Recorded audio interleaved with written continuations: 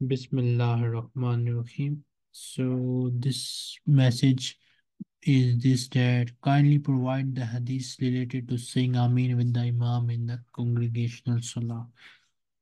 So the hadith that you are asking can be found in the book Sunan ibn-e-majah, and the hadith number is 851, in which Abu Huraira narrates that the Messenger of Allah sallallahu alaihi wasallam said, when the reciter says Amin, then say Amin. For the angels say Amin if a person's Amin coincides with the Amin of the angels, his previous sins will be forgiven.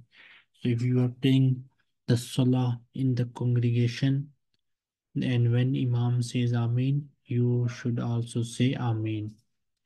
Then there is another hadith, which is hadith number 854, in which Ali said, I heard the Messenger of Allah sallallahu alaihi wasallam saying Ameen after he said, none of those who went astray, which in Arabic is Waladhalin. So when Imam says Waladhalin, then he should also say Ameen after that.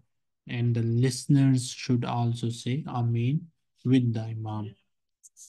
If you have any question, you can ask us on this WhatsApp number +92 306 051 8478.